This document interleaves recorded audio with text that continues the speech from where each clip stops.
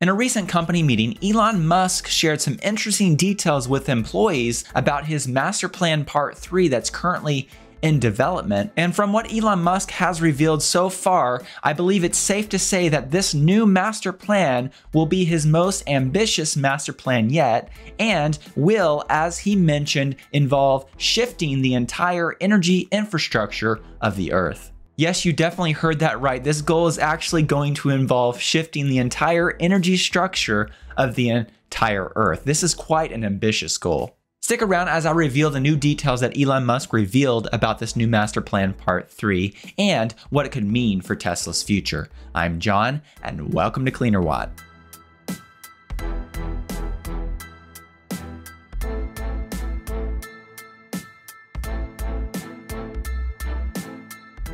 Back in 2006, Elon Musk shared what he called his master plan for Tesla on Tesla's blog. In short, the plan was to build a sports car, and that ended up being the Tesla Roadster, the original Tesla Roadster. And then this plan involved using the money from that first sports car to build an affordable car, which became the Model S. And then the goal was to use that money to build an even more affordable car, which became the Model 3. And the last goal involved manufacturing solar panels. Obviously, if you're familiar with Tesla, you know that they accomplished this master plan Part 1, but 10 years later, Elon Musk put out his master plan Part 2 in 2016. Nevertheless, although the master plan Part 2 has not been completely accomplished yet, Elon Musk is working on master plan Part 3. On March 16th of this year, Elon Musk went to Twitter and mentioned that he's working on master plan Part 3. A few days later, Elon Musk went to Twitter and provided some further details about this master plan when he mentioned, quote, "Main Tesla subjects will be scaling to extreme size, which is needed to shift humanity away from fossil fuels and AI. But I will also include sections about SpaceX, Tesla, and the Boring Company." So interestingly enough, this master plan this time is going to involve a lot more than just Tesla. As he mentioned, it's going to involve the Boring Company, SpaceX, and also Tesla's AI department, which is eventually going to include the Tesla robot. Now, when it comes to what Elon Musk revealed at the employee meeting, according to this Electrek article from June 9th, quote,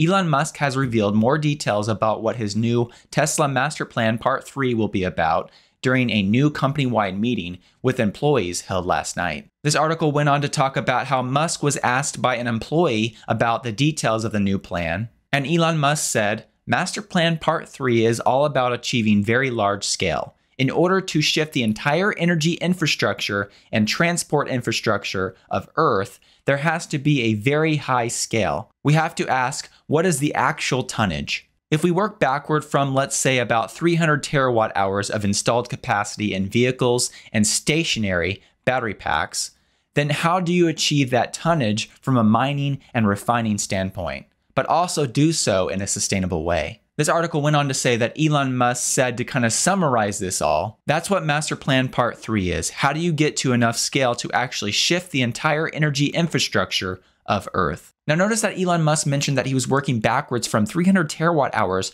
of installed capacity, of course, both with electric vehicles and stationary storage, but that's a huge amount of batteries. And just to put that into a little bit of perspective, Tesla's Gigafactory in Nevada is currently able to produce somewhere around 39 gigawatt hours of 2170 cells per year. It would take that factory over 7,000 years at that rate to produce 300 terawatt hours of batteries. Now, obviously, that's not Tesla's only factory producing batteries. Tesla is currently ramping up battery production and starting battery production at Gigafactory Texas, and that battery production will soon begin at Gigafactory Berlin in Germany as well. And the goal is for those factories, at least in the future, to produce somewhere around 100 gigawatt hours per year of 4680 batteries. Tesla also has their pilot 4680 battery line at Fremont, which at full capacity should be able to produce somewhere around 10 gigawatt hours of batteries. So in the somewhat near future, with everything running at full capacity, when everything's ramped up, Tesla could be producing somewhere around 249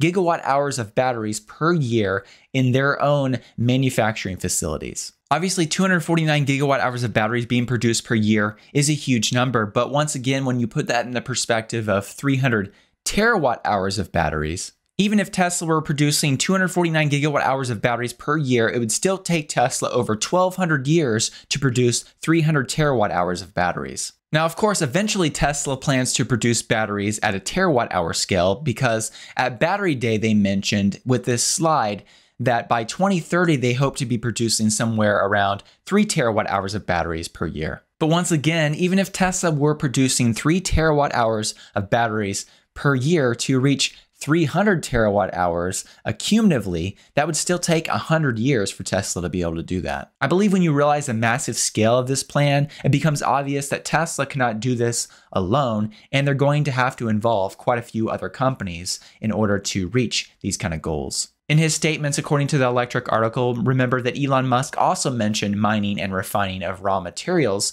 So this master plan will apparently include details about how Tesla plans to get involved in mining and refining. And that's going to be a big thing as well, where Tesla could not only use for themselves, but that they sell to other people as well. Tesla has apparently already started down this road because according to this Quartz article, Tesla already owns the rights to a lithium claim deposit spread over 10,000 acres of Nevada. Now, moving back to some of those details that Elon Musk revealed in that employee meeting, once again, remember that he mentioned that he wanted to make this plan such that it involved shifting the entire energy infrastructure of the Earth. That involves a lot, and then involves really basically replacing pretty much all internal combustion engine vehicles currently in use.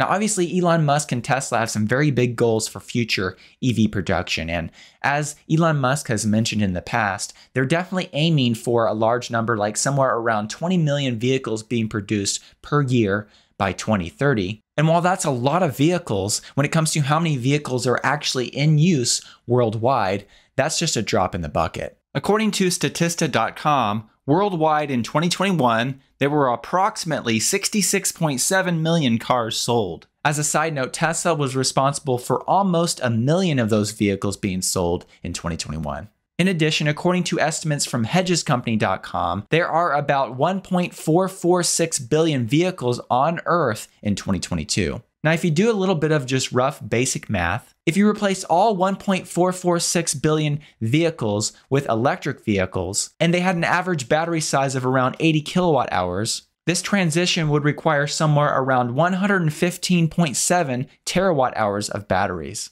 So if you subtract 300 terawatt hours from that 115.7 terawatt hours, you're left with somewhere around 184.3 terawatt hours for battery storage. Tesla does offer some battery storage options like the Powerwall for residential use, the Power Pack for businesses and small utilities, and the Mega Pack for larger utility setups. But nonetheless, as a reminder, once again, the kind of scale that it's going to take to be able to produce that many batteries and to put out that much stationary storage is not something that Tesla can do alone. This is going to involve a lot of other people getting involved and Tesla partnering with, selling, or licensing out technology to other companies. So although we don't have all the details, I believe it's easy to see that Tesla's master plan part 3 is going to be huge, involve more than just Tesla, and could indeed lead to Tesla being the largest company in the world. Do let me know what you think about all this in the comments section below. I'd love to hear from you. And also thank you for watching this video all the way through to the end. I'd like to take a moment to thank the Patreon supporters who support me every month and help make this content possible. A special thank you to my performance supporters and also the other supporters listed on the screen. If you'd like to find out more about the Patreon community I've set up, I'll put a link in the video description. Thank you so much.